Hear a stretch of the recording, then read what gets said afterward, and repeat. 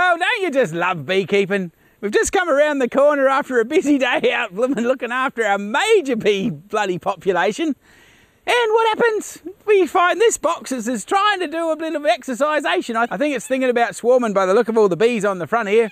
Either that or they're just having a hell of a good time on some young citruses across the way. But if you see this, it's worth having a look, because if you don't really want to climb a ladder and get the swarm out the tree, you might as well get the swarm out the box before it becomes a swarm. So anyway, we'll find out together. It might be a bust, it might not be.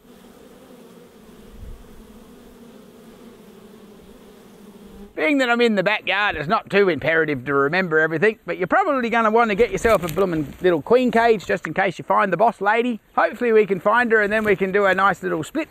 Once upon a time that would have been a pack of Winnie Red, not a queen's cage, but you know, it is what it is. Got our smoker, got a hive tool, we've got you to follow along so you know what happens. Go over here and check out what sort of excitement we've got going on. You're going to want a box to put the extra ones in too, by the way. Either a couple of newt boxes or another bigger box to put them in. Or it can be really painful until you can get a splitting board and all that, but we're not showing you that today, so just ignore I said that. That'll be another job. Rightio, let's just go over here and see what we can find, shall we? You never know what mysteries you're going to find when you pop the lid of a bee box. What are we up to, ladies? Busy, busy, busy, busy you are. Maybe you're all just sitting out the front because you can't quite get all the nectar back that you're collecting, but I don't know. I hope there's no new queen sitting out the front here. That'd be crazy, but there wouldn't be. Here in the land where we eat Vegemite, or the land down under, which is Oz, of course it's spring at the minute, so the ladies should not be bearding out the front like that because it's not necessarily a good sign in spring. In the middle of summer when it's screaming hot and they're doing their thing, quite often they'll have a big cluster sitting out the front to keep cool. I don't know, maybe they're all around the blooming back porch, you know, having a barbie of their own. But anyway, I'm a bit concerned because it's spring, which is definitely a time when they like to swarm anyway. And I'd rather they didn't swarm. And you happen to be here, so we're going to have a bit of a look what's going on. So we're just going to pop the lid off our little box here and see what's going on. What have you done, chicks? Whoa, I think they've even built up into the lid. Maybe they are. They might be a bit full in here, I think. I actually didn't put this super on here that long ago, so you ladies must be enjoying their new plus home, they must be. Look at that lot, my lord. Even with a hive mat, they're using their resources. Have a look at that lot, I think they're hectic. I think there's a few of them in this box somehow. We'll leave them ladies in there to do their own thing. Pop them back here. We'll just smoke a bit off here and see how much honey we have up the top. Yeah, golly ladies, you've been busy. You have been busy, girls. Well, it's not that full of honey. There is a queen excluder in there, is there? No, there's not even a queen excluder. Mr. Slackass. Okay, we'll shake you there for a minute. Maybe I was thinking I was going to split this one anyway. Oh, here we go. Look at that. They are quite full, young John. Probably not completely ideal because I haven't got a queen excluder, but it might be a good thing. Maybe we'll just do a split regardless with that happening. Oh.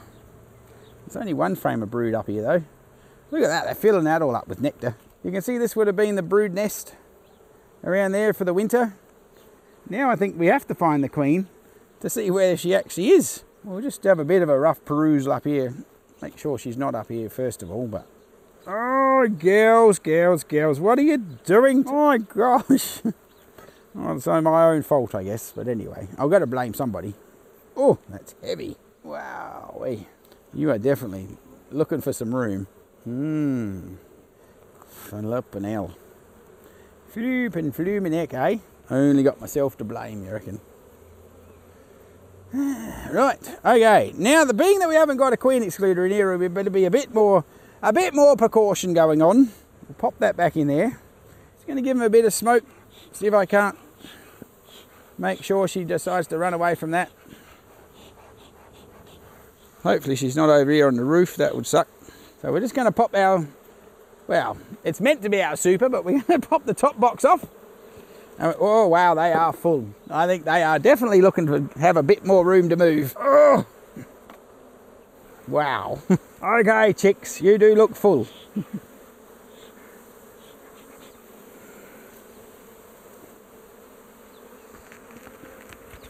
Wow.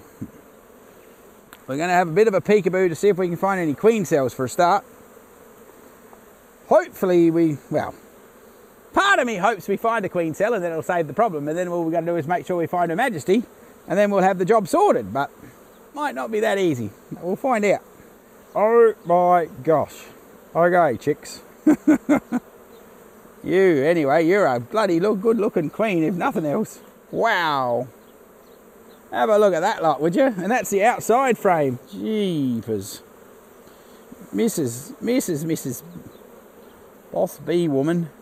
Now, as a general rule, they'll usually have some swarm cells down towards the bottom of the frame. They're not always, they can be anywhere really, but you look along, make sure you check the bottom of the frame and where they're all been laying up. We're going to sit that over there for a minute and keep our investigation going. I don't think that's going to, shouldn't be on that frame, being on the outside, but she might be. They might be building a frame out there, but what do you reckon, ladies? You are very hectic in here. Aren't you? I think you'll make a good split though, because you're nice and busy.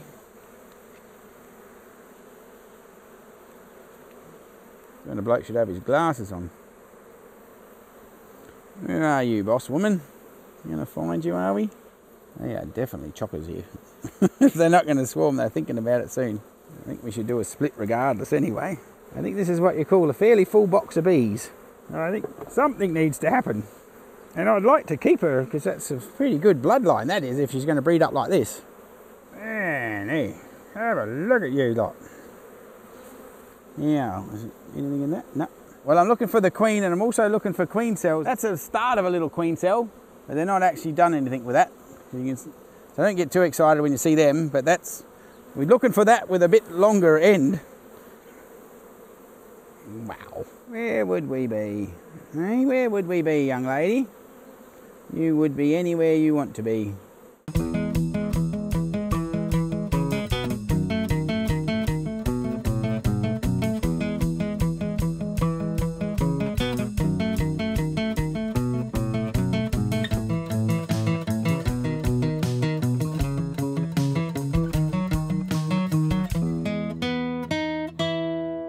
Right, well, I haven't found the queen, so we're going to have to go with plan B, which is pretty much shake all the bees into the bottom box, and we're going to take about four of these brood frames out, eggs or really young larvae, about 3 days old, which is, so you see a patch of larvae, and generally the queen will lay the edge of that out, so you want some white grubs, and then on the edge of that, if you look really carefully, you'll be able to see the eggs at the bottom with some jello, and they're the ones that you want the girls to raise, because if they're up too far along as a grub, they can't turn it into a queen anyway.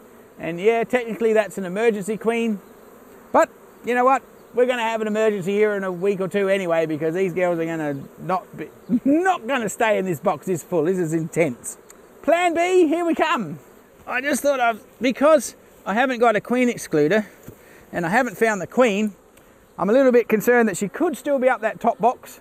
So what I'm going to do is I'm just going to shake the girls out of the top onto this bit of a mat. Try not to shake them straight in the dirt, because it's not ideal for them. You know, they're not really designed to run around in the dirt, so I like to put a bit of a mat down, and then we'll just shake them out of the top, and of course they'll run back into their home. Hell, you never know, I might get lucky and find the queen as well. Part of me would like to find her, and the other part hopes she's not up the top, because it gets complicated then. But anyway, let's see what happens. So we're just going to have somewhere to put the empty frame. Well, not empty frames, they're going to be full frames, but hopefully empty of bees is the plan. Rightio, ladies, let's see what we can find.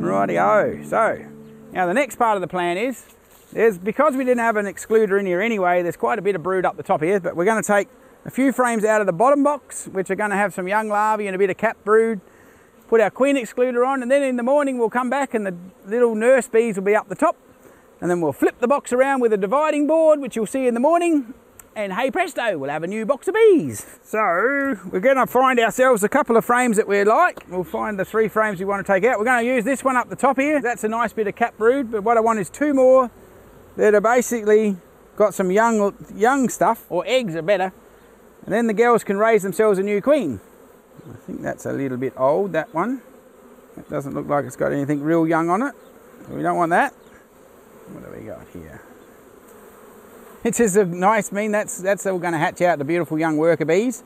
But on the edge, she's got some new larvae. Those big white dots, they're too old. Next door to those, you could probably hope that there's some eggs and that they'll be able to turn into a queen in there. In this corner in here, in this little bit in the middle, where it's hatched out earlier, and she's laid some new stuff, that might be right. Hang on, we're going to go and have to look in the sun, because the sun's getting out of the way. Wait a minute.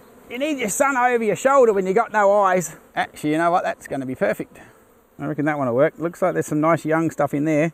If you wanted to get real excited, some people say you can run a knife through there, so then you'll actually get them to create a few more queens, but we don't need too many queens at the minute. We're just trying to make this one a split. So that looks like it's a good one. I reckon we'll grab that.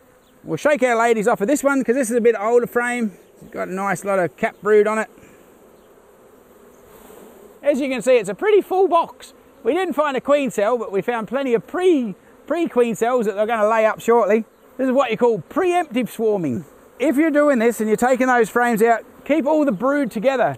Don't put your new frames in the middle of where the brood is, because then you'll end up, although with this many bees it doesn't bloody matter too much, you'll end up with them trying to warm 2 separate areas, and some lot will get in trouble. So just try to keep it all together. So we'll just push them across, because they look like they're frames that they're breeding in. I'll just check this one and see that it's not just honey. Yep, so that one can stay on the outside because it's just honey anyway. We had one frame there with brood in that you want to push together. Then you want to put your new stuff, because she'll work backwards and forwards, but you don't want your brood separated if you can possibly avoid it. So we'll just give them this honey frame. Am I going to have too many frames? They all come out of this same box, didn't they? I'm not actually counting. How many have we got in here? 1, 2, 3, 4, 5, 6, 7, 8, 9. Well, okay. Well, I've got too many frames somehow, John. How did I manage that? Did we get some from somewhere else? What have I done?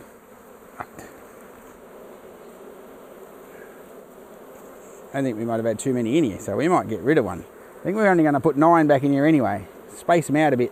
Give them a bit more room to wriggle. Give them a bit of wriggle room. You think that's a technical term? Wriggle room for bees? I don't think so. Rightio, ladies, it's all good. It's all good, you're going to figure this out. I've got great faith in your ability. In the wild, sometimes the bees will, their branch will fall out the tree, and this will sort of happen to them naturally, so they're adapted to doing this is what we're trying to achieve. The main purpose of the exercise, of course, is to just avoid them having a swarm, so if we can avoid that, I'll be most impressed. What to do with my box? I very cleverly put my blooming frames on top of the queen excluder that I want to put on here now, so oh, I don't know, all the best laid plans. Right, so I'm going to just pop them in the middle, pop them in there, give the chicks a little bit of smoke off the edge, and we're going to slide our queen excluder across. Try not to crush too many people. Come on, everybody. Yes, I know, it's like a blooming earthquake, isn't it? It's been a typhoon. It's been a bush bee man typhoon come through. Right, beautiful. And we're going to pop this up here.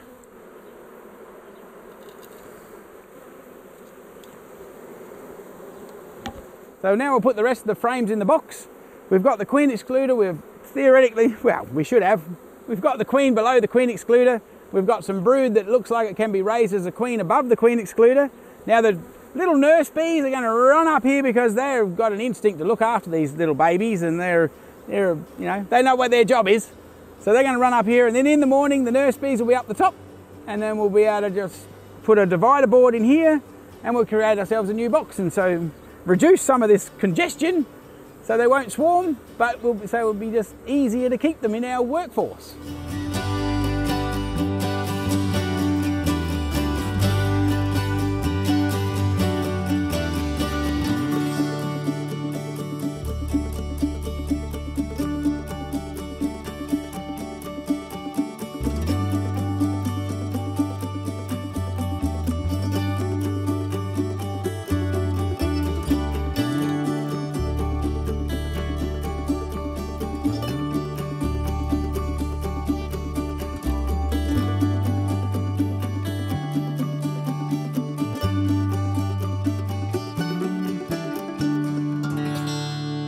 Well, here we are the next morning. This is the easy part of the project. This doesn't take very long. Well, I suppose it doesn't take very long if it's one. It takes a little while when you've got a few hundred. But anyway, I've got these little divider boards that I've made up so you can actually do your splits a bit easier. You can even use a bit of cardboard if you want to get really crazy, or you can take that sofa off and just put it on a new base. I like these boards because it lets a little bit of heat come up from the bottom brood chamber into the new hive, and so they don't have to work so hard. Also, I don't like smoking too much in this project unless you've got angry hive.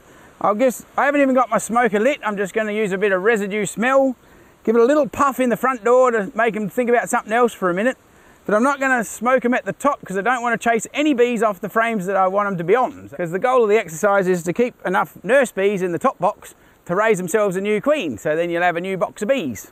So I don't want to scare anybody out of there that doesn't want to already go. So then all we're going to do is we're going to lift this super up and we're going to pop this board between the two boxes. Of course, you want the opening, so that the top box has got somewhere to get out. Otherwise, that'll be defeating the purpose. You'll kill everybody. But another really cool idea is if you when you do your split, put your new entrance the opposite side of the box, because in a minute we're going to turn the whole box around and confuse the shit out of everybody and give the top box some worker bees. If you're introducing a new queen, you might not want to turn it around because sometimes the filled bees are the angry old cows that don't like the new queen, but you're making a natural split.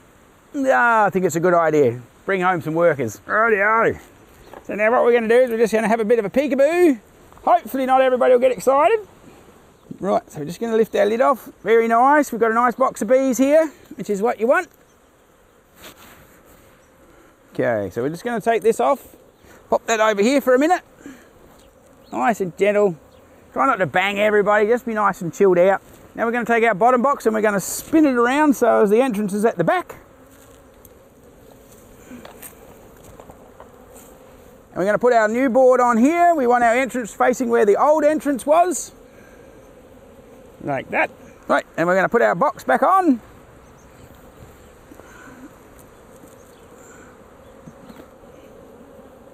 And put our lid back on. Now we're going to have a bit of mass confusion, but the girls will come back here thinking this is where they're supposed to go, but they'll run up here and go in this little hole. Plenty of the others from around the back will still orientate back to the other side of the hive. And if you go about it this way, you can actually leave them as a set together. So going forward, you can actually lift this box up, put a super there, leave the dividing board and put a super on this one, and leave everybody as a nice warm stack for a little while. That depends on where you are, what time of year.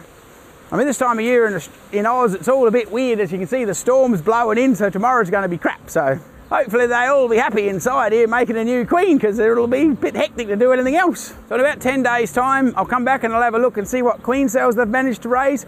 If you have a look at your split and they haven't actually even got a queen cell because the larvae and the eggs that you put there they didn't like or they couldn't use, just get organised and take another frame from downstairs and put in the top box that you're trying to organise, as long as there's enough bees, of course. So in roughly about 2 weeks, we're going to have a mated queen and she's going to be laying away in here, and we want to come back and make sure she's laying and all things are going as planned. And that's what you call a walk-away split, because we're about to walk away. And I'm not going to do the splits because I'm too old.